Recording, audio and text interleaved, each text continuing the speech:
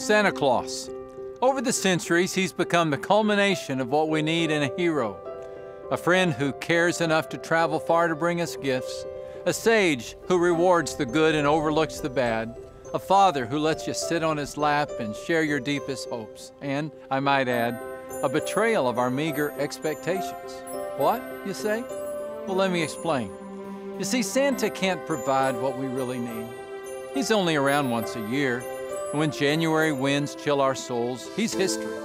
When April demands taxes or May brings final exams, Santa is still months from his next visit, and until December, his chair sits empty.